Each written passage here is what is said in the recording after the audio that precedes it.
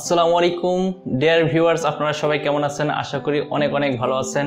So camera সেটিংসের আরেকটি new এপিসোডে আপনাদের সবাইকে স্বাগতম। আজকে কথা হবে ক্যামেরার আইএসও নিয়ে। সো কথা না বলে let's start.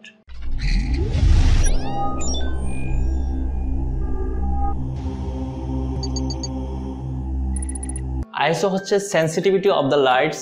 ISO stands for international organisation of standardisation.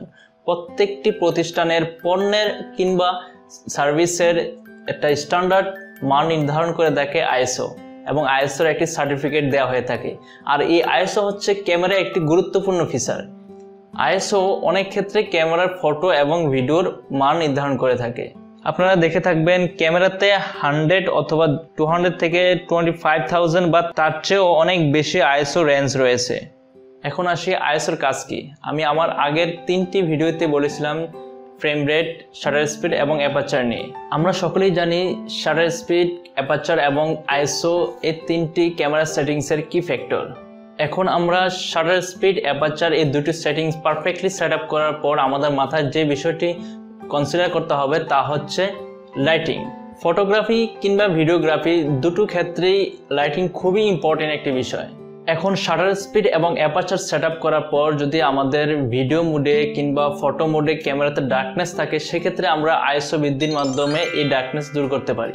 যে কারণে ক্যামেরা কেনার সময় ISO রেঞ্জ সর্বোচ্চ কতটুকু আছে সেটা আমাদের বিবেচনা করতে হয়। কারণ ধরুন আপনি এমন একটি পরিবেশে আছেন যেখানে পর্যাপ্ত আলো নেই। সো সেক্ষেত্রে আপনাকে ISO বৃদ্ধি করে দেখতে হবে যে আপনি যে ভিডিও বা ফটো ক্যাপচার করছেন তা প্রপারলি এক্সপোজ হচ্ছে কিনা। তবে সবসময় একটি বিষয় আপনার মাথায় রাখতে হবে, সেটি হচ্ছে ISO বৃদ্ধির সাথে সাথে আপনার ফটো কিংবা ভিডিওর কোয়ালিটি লো হয়ে যাবে। তাই যত কম ISOতে আপনি ফটো কিংবা ভিডিও রেকর্ড করবেন তত ভালো কোয়ালিটি ফটো কিংবা ভিডিও আপনি পাবেন। ISO বৃদ্ধির সাথে সাথে ফটো কিংবা ভিডিওতে নয়েজ চলে আসে, একটা গ্রেনি ইফেক্ট পড়ে যায়। সো আমি রিকমেন্ড করব যে আপনারা প্রয়োজন না পড়লে কখনো 800-এর বেশি ISO বৃদ্ধি করবেন না। সেজন্য এক্সটার্নাল লাইটের উপর আপনারা জোর দিতে পারেন।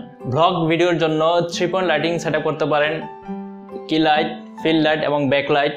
এবং অন্যান্য ভিডিও শুটিংয়ের ক্ষেত্রে সিচুয়েশন অনুযায়ী পারফেক্টলি এক্সপোজ করার চেষ্টা করতে হবে লাইটের মাধ্যমে। ফটোগ্রাফির ক্ষেত্রে শাটার স্পিড এবং অ্যাপারচার নাম্বার কমিয়েও ISO ঠিক রাখতে পারেন, তবে সেক্ষেত্রে সাবজেক্ট এবং ক্যামেরা স্টেশনারি হতে হবে, মুভিং হলে চলবে না। সেক্ষেত্রে ট্রাইপড ইউজ করা যেতে পারে।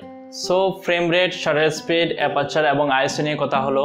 আমার পরবর্তী ভিডিওতে আমি ক্যামেরার সকল সেটিং নিয়ে একটি সামারি ভিডিও থাকবে, যেখানে আমি প্র্যাকটিক্যালি ক্যামেরাতে মিনিমাম কি কি সেটিংস থাকা দরকার তার একটি সুন্দর ডিটেলস বর্ণনা দেওয়ার চেষ্টা করব। সো সাবস্ক্রাইব করে সঙ্গেই থাকুন। আর আমার ভিডিওটি যদি আপনাদের ভালো লেগে থাকে অবশ্যই লাইক দিবেন, কমেন্টস করে জানাবেন এবং বেশি বেশি করে শেয়ার করবেন। আজকের মতো এখানেই শেষ করলাম। ভালো থাকবেন, সুস্থ থাকবেন, সুন্দর হোক আপনাদের সামনের পথ চলা।